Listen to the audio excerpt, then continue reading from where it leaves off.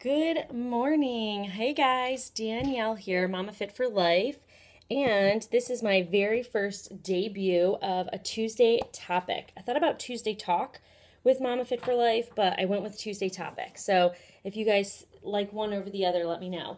But today we're going to be talking about how quickly we can change a habit. You know, you hear people on the regular talk about it takes 21 days, 3 weeks, and things like that. And I've really, over the last few months, been looking at some of my habit changes, how quickly I reintroduce them, how quickly I fall out of habit once I don't have accountability, everything like that. So, hey, Team Unique, thanks for joining. Who else do we have on here? Crystal, STE, nice. Thanks for being here. So one of the things that really kind of lit this in my head, it was re-inspired by Darren Daly, Darren Hardy's Darren Daly post from, what's today? Tuesday, I think it was like Friday or something like that. But I went to Australia this year in March, and they walk, hey, Big Joe, how you guys doing? I went to Australia and New Zealand, and they are on the opposite side, right? So we do everything on the right, and they do everything on the left. So when we always move, we pass on the right, we walk on the right, we do a lot of things to the right. Well, over there, they do things to the left.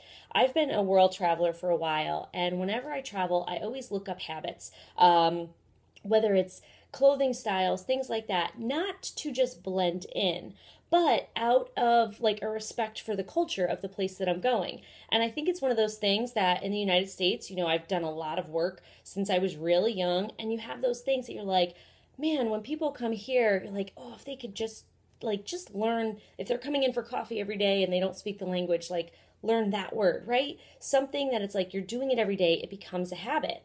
So I'd say within 3 days, I probably was walking to the left very quickly. And that was a 2-week trip, 15 days total. And by the time I got back home to the United States, I actually kept walking to the left. It was hard for me. I was like, oh yeah, I have to walk on the right now. So it was something that I desired to do. It was something that I chose to do.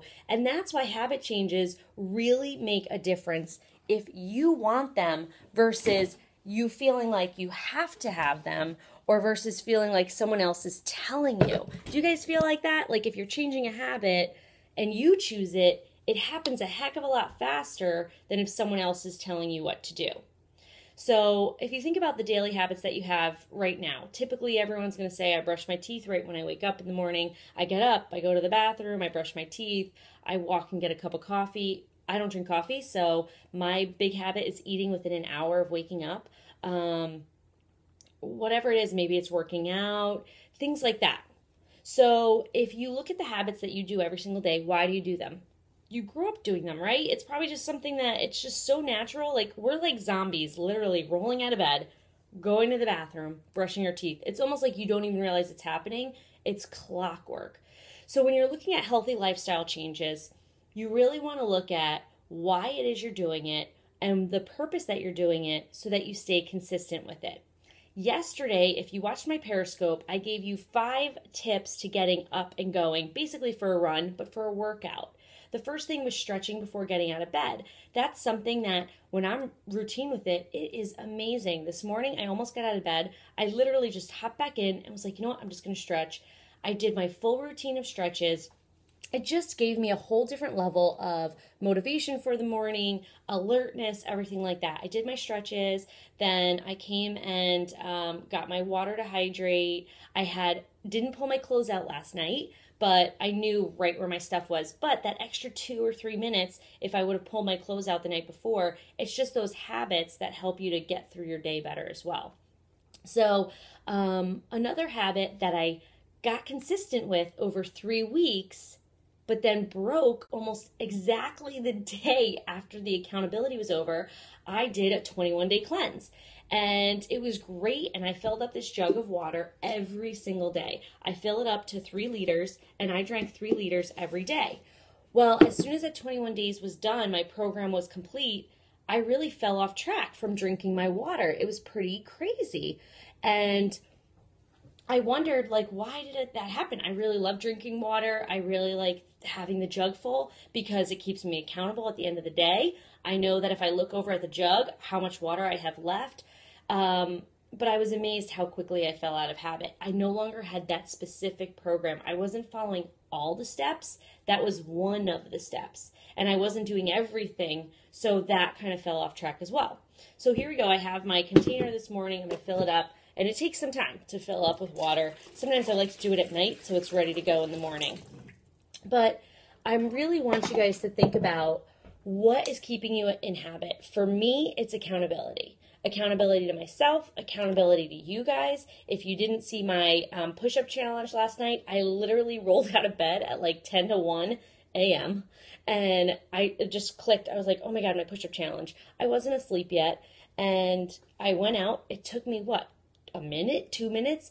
I hit record, I put it on live Periscope, and I got my push-ups in. You guys kept me accountable, and that's 3 days in a row. And if I do that over the next month, it's going to become such a routine that I can literally just hop down next to my bed, do my push-ups, and hop back in bed. There's no inconvenience. It's going to help me rather than hurt me.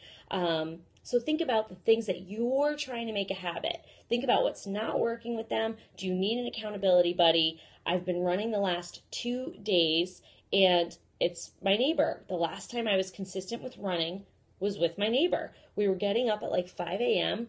Well, then she bought a house and construction changed stuff, right? And our habits changed. And then when we were ready to get back to running, she got a new job. And then her time schedule changed. So we couldn't run at the same times anymore. And that really made a difference. So right now, and it's just this week, our schedules are on track. And hopefully we can stay consistent with it. But in order to run with her at the times that she wants to run, I'm now going to have to get my daughter up early, get her into her stroller, and take her with me. Is that running a priority for me? Is that something that I want to make a consistent habit? Yes, it is. And it's something that'll be good for my daughter to be a part of as well.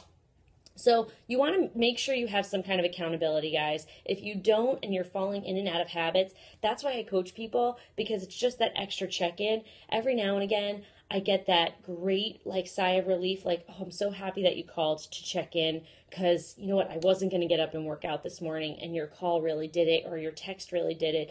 You know, I've really fallen off track. I need to get back into the swing. I'm so glad this is meant to be. This is the time to do it. And the purpose of a formal program. If you guys, when you're in school, you have a schedule, you get there, you do it. You have work, you have a schedule, you get there, you do it. The same thing comes to healthy habits. Formal programs will help you be consistent. Whether it's Tuesday, Thursday workouts at the gym, whether it's a 21-day clean eating, 5-day clean eating, whatever it is that you're going to do, you want something that's formal, that you have to show up for, something that, ideally a lot of people say you have to pay for, so that's accountable. Like, oh, I paid for it already. Let me get my money's worth, right? Because fitness and health is free. So if you're really struggling with it and you say you're not making money, you don't have enough money to be healthy and fit, and fitness is free. I just went for a run. It was free. I could go for a walk, free. I could go jog up and down stairs, free. There's plenty that we can do for free, so the excuses really kind of take over. But sometimes putting that extra penny into it just helps us stay accountable. Like, oof, I already paid for it. Let me get it done. So reach out to someone today who you are close with, who you can stay accountable with, whether it's face-to-face, on the phone every day. It can be a phone check-in. Reach out to someone today and find that accountability person who can keep you consistent with the new habit change that you have decided on. Okay, so you pick the habit that you're looking to change, and let's not change everything about ourselves in one day. Pick something for this week that you want to work on. It's Tuesday. Tuesday is the most productive day of the week, according to Darren Hardy. Monday, everyone's getting back into the groove. You're kind of like, oh, I don't want to be working. I don't want to be checking my email. I don't want to be doing this stuff. Tuesday is the most productive day. You're ready to commit. You're ready to go. So take action today to finding someone to keep you accountable and for you to keep accountable to their new habit changes as well. Have an amazing day, guys, and I hope that you liked Tuesday's topic.